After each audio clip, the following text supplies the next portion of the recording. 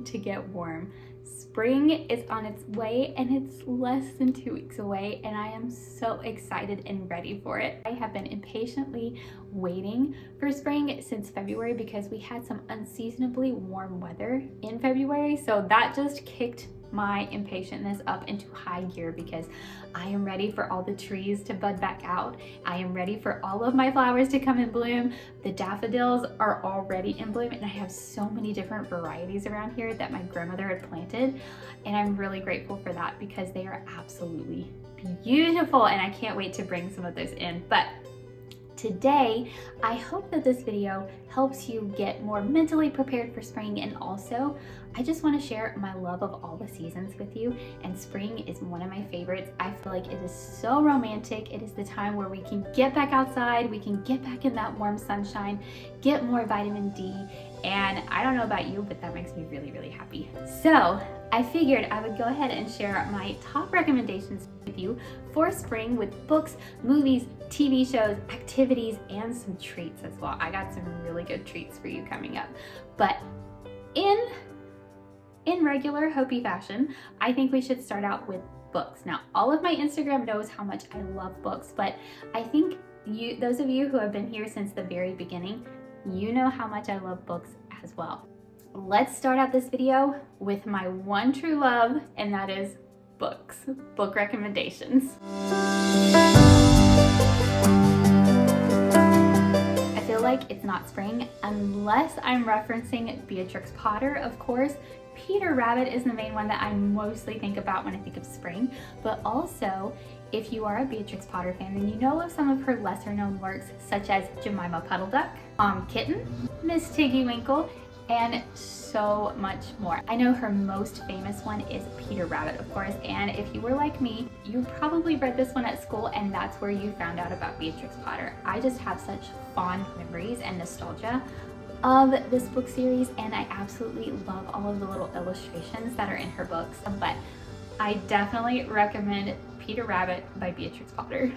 Of course, I have to mention Anne of Green Gables. I feel like that's an honorary mention because if you love books, then I'm sure you have read Anne of Green Gables at some point in your life. We read this one, we were first introduced to it in elementary school, and I fell in love with the character Anne. I always felt like her, just an exorbitant love for all of the seasons and all of the things around her, and I love Ellen Montgomery's writing, and she is more or less like Anne herself, so that's why her character Anne just resonated with so many people, but it's such a fantastic read for spring. I don't know about you, but I associate poetry with spring, and I think it's how the poems are written and constructed, but I always think of poems when it comes to spring because poems are just very romantic in nature, and just the way that they describe things, it's very flowery. So I have The Essential, Emily Dickinson, with an introduction by Joyce Carol Oates. We have E.E. Cummings' 73 Poems. William Wordsworth, just a collection and selection of his poetry. And then also Leaves of Grass by Walt Whitman. Now with Walt Whitman's work, I would not consider this romantic by any stretch of the imagination, but he does a lot of poetry, so I'm still gonna put him here in the spring pile. So Emily Dickinson, however, perfect reads for spring. I love her use of language, and as you can see, I have multiple of her poems selected that I just absolutely loved. And I think this is a great thing to just take your blanket or your quilt outside under a shade tree when it hits the peak of spring, when it's warm to stay warm, and just spend an afternoon just reading poetry and drinking tea under a shade tree. That just sounds so heavenly and so nice. It's not a spring video unless we're mentioning something about Jane Austen, and I do have more of her books to come later, but the Jane Austen Society, I am actually really excited to dive into this one. This one I actually found at a Goodwill, and it's been on my TBR for such a long time. So through this story, we are going to follow 7 individuals who are each going through a struggle all on their own, and they love the words and the works of Jane Austen, and so together they rally behind each other and form the Jane Austen Society. I cannot wait to dive into this one for spring. And since we just mentioned the Jane Austen Society, we might as well go ahead and mention the works of Jane Austen herself. Sense and Sensibilities, Pride and Prejudice, of course there's also Emma, and so many more. I just associate her with spring so much, and it's because I love her romantic writing. I love her style. Oh, I love it all. These would be perfect to read for spring. And if you want to know what edition this is just the Peacock edition. I'll have a link down in the description below for this one. It's not spring unless we mention Howl's Moving Castle. More so, I feel like the movie I more associate with spring, but of course, you know, I have to mention the book. And Howl in the book is very different from Studio Ghibli Howl. Very, very different, but I highly recommend this one for spring too. This little gem that I picked up actually at the beach, I think it was last year. It is called The Green Ember, and it's a series about these two rabbits, Heather and Pickett, and it kind of feels Lord of the Ring-esque from the description on the back, but it's bunnies and it's middle grade. So if you're somebody who doesn't want to commit to something heavy for a fantasy book, I think this might be more up your alley. And it's bunnies for spring. I mean, how much more spring-like can we get? But I'm really excited to dive into this one. I am also the kind of reader that just bounces all over the place from one genre to the next. So not only do I like to read classics, I like to read middle grade books, I like to read children's illustrated picture books, but I also like to read manga, and I think I Want to Eat Your Pancreas is a perfect fit for spring. Now this is a little sad, I will have to warn you, it is sad. This is the complete manga collection version. That way I didn't want to like fill up what little space I have with a ton of mangas. So whenever I can find collections like this, I will grab onto them. And this is a story about an introverted high school boy who finds his classmate's diary and ends up finding out one of her darkest secrets, which is she has pancreatic cancer and she is not going to survive. The doctors have done everything that they could do for her, and now they're just kind of waiting everything out. But he's not the kind of guy who's gonna strike up a friendship with her even after learning the deep, dark secret that she has. But Sakura, her demeanor is so friendly, so warm and inviting that he little by little starts to open up, and then they form an unlikely friendship. And it's just such a heartwarming story. And just the mention of the cherry blossoms in the story, as you see on the cover, like it's a big thing for her, and it's just such a good story. So great read for spring. I know, another sad one, I know. I don't know what it is with me. This has been going on since I was a kid. I love sad stories. I don't know why. I like sad stories. I gravitate towards them. Not sure what that says about me, but here we are. You've Reached Sam is actually such a good story, and it follows a girl named Julie who has just lost her boyfriend Sam tragically, and the cherry blossoms play a huge part in the story. It's not just for decoration, but they do actually play a part in the story. And the way that Dustin Tao writes these books, like, I just think that this is perfect for spring. It has such a cinematic feel to it. His writing is just so fluid. It almost feels like you can picture and see everything right in front of your eyes. That's how descriptive his words are, and I absolutely love it, and I could not recommend this more for spring. It is sad, so just be warned, it is a sad book.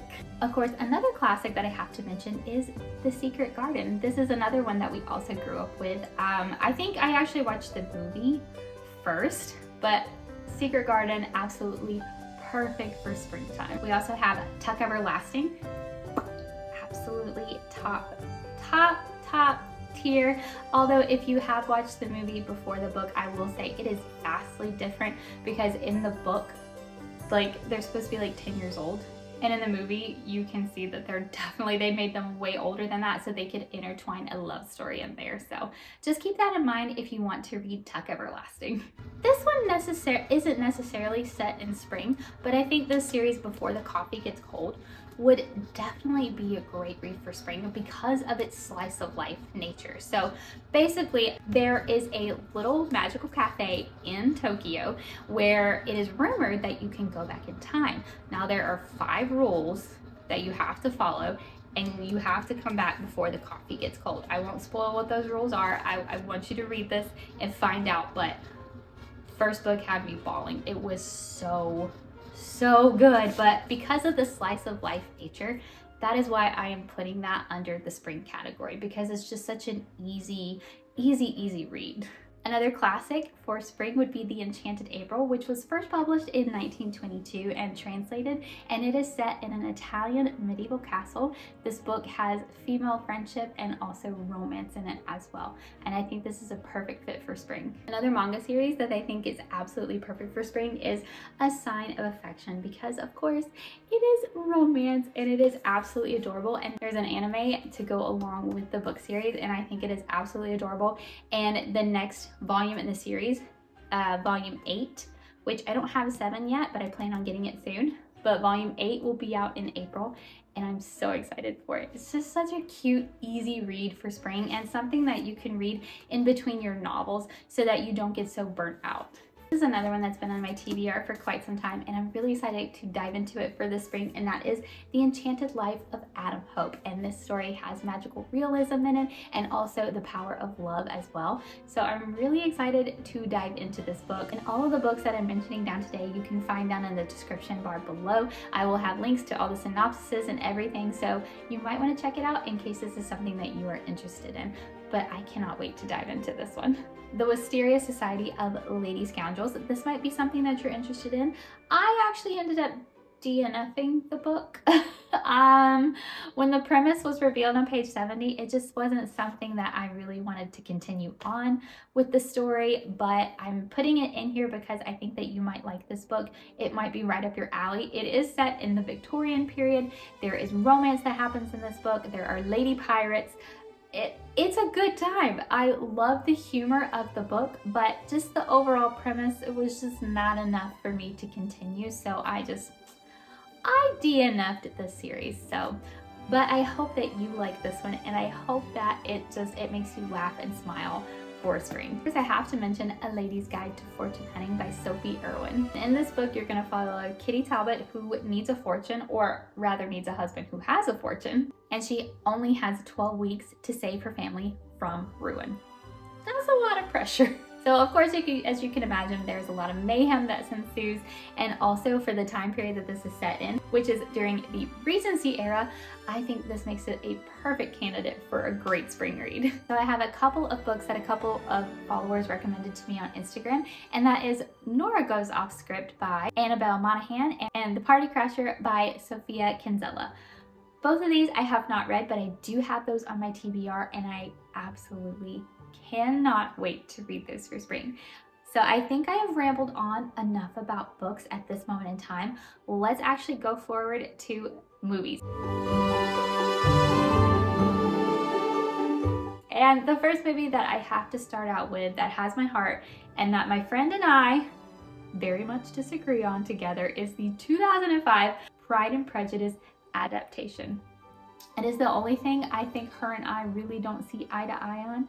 She loves the BBC version, which she has every right to do so, because it is definitely most like the book. It is very close to it. However, the 2005 is more of the romanticized version, and of course, I love that one. It's one of the only ones that Hollywood has done that I absolutely just adore and love. The Sense and Sensibilities one, I will go for the BBC version, but 2005 Pride and Prejudice, in my eyes, is top tier. You might have a different opinion, don't come for me in the comments, but I just think it is just so beautiful. Just the cinematography, everything about it is just perfect for a great spring movie. I also think Tuck Everlasting, like I just mentioned earlier, the book, the Walt Disney production of Tuck Everlasting is just so beautiful. Even though it definitely is nothing like the book, it is still a very beautiful depiction, and you can watch it without having read the book if that is more your speed. So I definitely recommend checking that out for sure. This one might sound a little weird, but because it has prom season in it, I think 10 Things I Hate About You is the perfect comedy for spring. It is one of my all-time favorite classic teen comedy romance movies. Still to this day, I absolutely love Heath Ledger in this. I love it so much. Of course, Mary Poppins, I think, is a very classic one for springtime. Big Fish is a great one for spring. Ferris Bueller's Day Off, absolutely hilarious movie from the 80s. I love these classics. They are just some of my absolute favorites. Sound of Music, of course. It is it's just the setting that it is set in. Oh, I really want to go there. I really want to go to where they were shooting The Sound of Music and just have my Maria moment twirling around on the hilltop with all of the grass and the wind. Like, I love this movie. And it's a musical as well. In my head, musicals are just absolutely perfect for spring. Don't know why. Don't have a rhyme or reason for it, but just in my head, that is what I associate with spring so much, is musicals. Of course, The Wizard of Oz. This was a classic that I absolutely loved. I loved it to the point so much when I was a kid, I would call myself Dorothy. I would introduce myself as Dorothy. Yeah, fun fact. But I think it is just a great movie for spring. Just all of the beautiful colors, the beautiful poppy fields, just everything about the movie is just so wholesome, and I absolutely love it. Like I mentioned earlier, I mentioned the book version, but now of course we're gonna mention The Secret Garden as well for movies. Also, You've Got Mail. I just love these type of rom-coms for the springtime.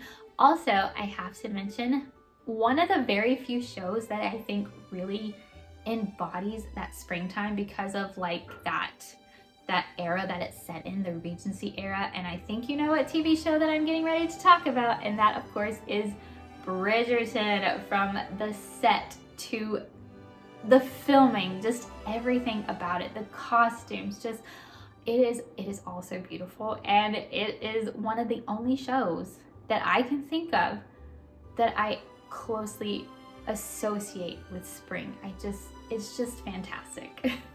Okay, I think I have rambled on enough.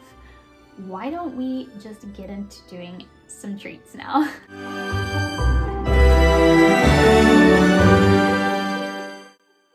This is a treat that I have seen in a lot of Japanese YouTubers' vlogs, and I thought it would just be perfect for spring because all you need is white bread, cream, and strawberries. And I found the most delicious strawberries at my local grocery store, and I was so excited. So all you're going to do is you're going to take your white bread and you're going to cut off the crust. You're going to make the bread into a square shape.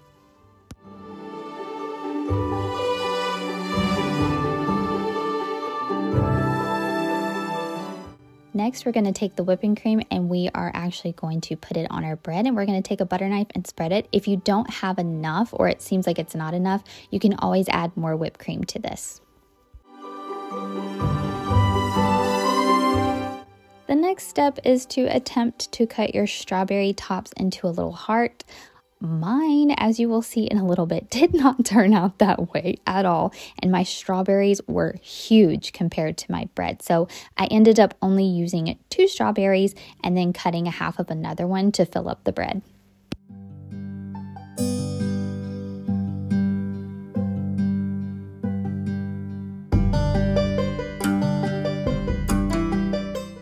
Now I'm just adding whipped cream to the sparse places and spreading that even further before we add our top on.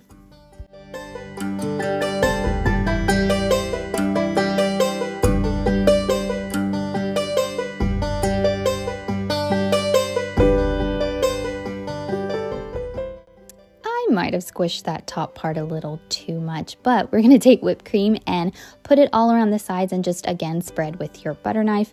In hindsight, I probably should have used a different kind of bread and maybe also a different kind of cream. Not really sure what other kind of cream I could use. If you know, definitely leave a comment down below because this treat was so delicious. Now we're going to wrap it up and we're going to put it in the freezer for about 30 minutes. And while that's going, I'm just going to take one of my little strawberries and just have a nice little snack. Because why not? Strawberries and whipped cream are so good.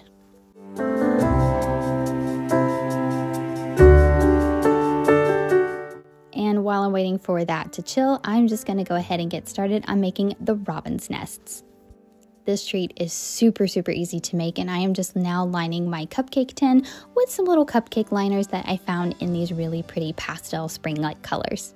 Next, you're gonna just make sure that your chocolate is all gooey and melty. And now, after that's done, we're gonna immediately add our shredded wheat because you don't wanna give the chocolate any time to cool and harden during this process. Because the shredded wheat mixed with the chocolate, that's what's gonna make these look like little robin's nests.